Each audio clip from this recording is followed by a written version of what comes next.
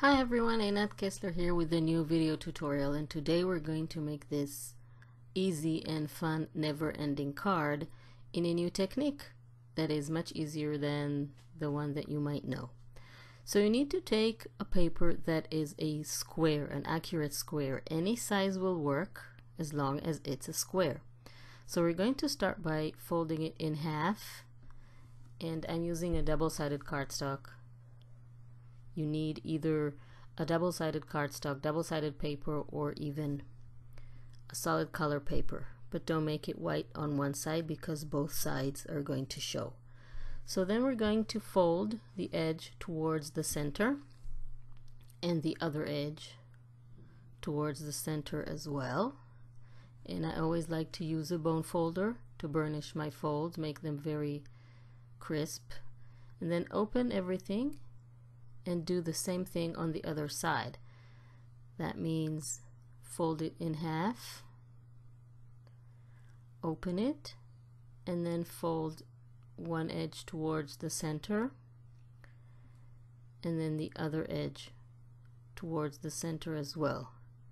And then you'll basically get 16 little squares with all the fold lines that you've created. Now let's fold it back in half, and then we're going to use our scissors to cut out the center of our paper. That means we're cutting off 4 of the little squares. And it's best to do it while the paper is folded. It's much easier this way and more accurate. So we don't need this piece. Now we're going to apply glue. I like to use double-sided tape and not liquid glue that might run and stick parts of the papers that we don't want. So the best thing is to use double-sided tape. We're going to apply the tape to the top left square. And I'm using 2 pieces to make sure that it will glue properly. And of course you need to use a flat double-sided tape, no foam tape or something like that. And also apply glue to the right bottom square as well. So we're starting by applying the glue to these 2 squares. And then we have to remove the backing, which can sometimes be really annoying, especially if you have nails like me. So just remove the backing.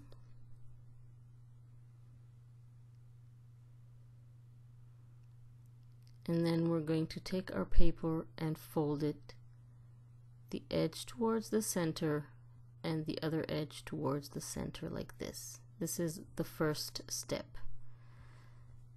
Just burnish well, make sure that the paper is glued properly. Next we're going to apply the glue to the right top square, after of course we have folded the paper.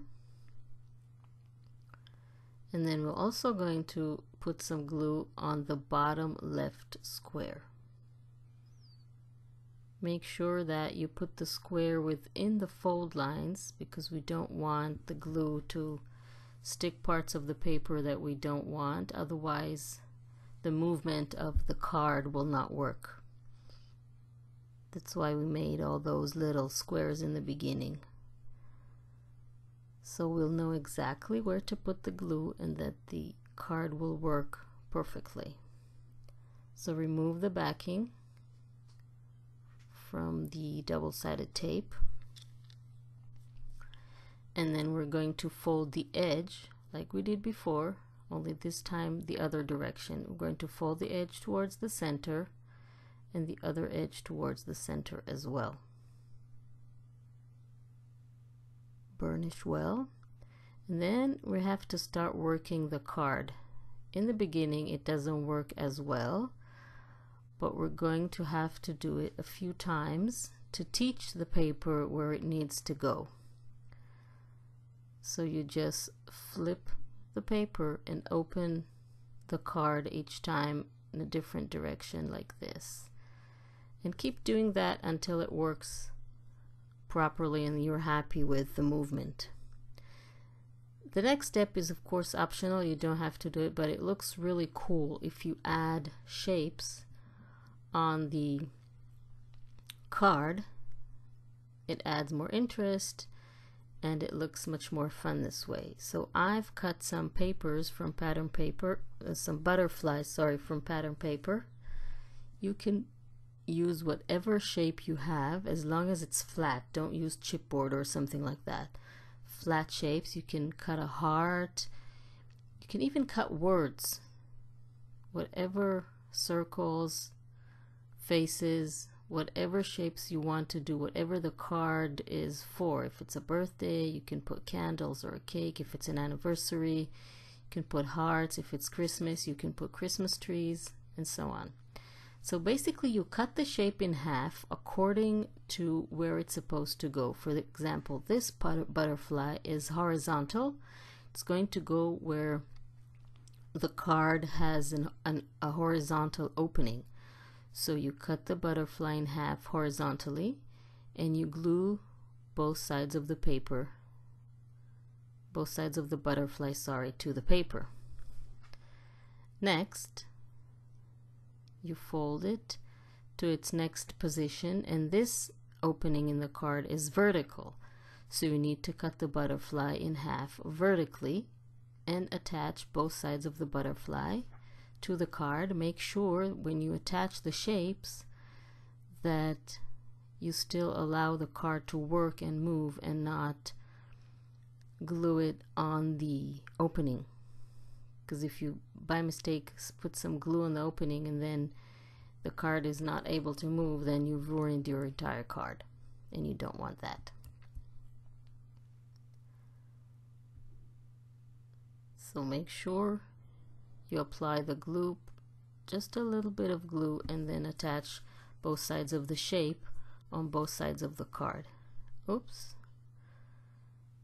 Always a good idea to let it dry a little bit before you move on to the next step. You have 4 different sides on this card. So this is the 3rd opening and this one is horizontal, so you need to take a butterfly or whatever shape you picked and cut it horizontally and attach it on both sides of the opening, on the top and on the bottom. And of course you can add stickers, letters, you can handwrite on your card. It's a really fun and cool card, and like I said, any size of square paper will work. So if you want to make a bigger card, simply use a larger square. If you want a smaller card, use a smaller square. It all depends on the size of the paper that you're using. So now I have another little butterfly I want to add so it won't be so boring. The butterflies are kind of small so they don't cover the entire card. And the last opening is a vertical one, just making sure.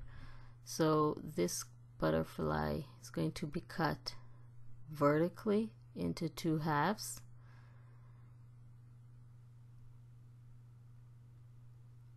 And I'm going to attach it on both sides of the opening of the card.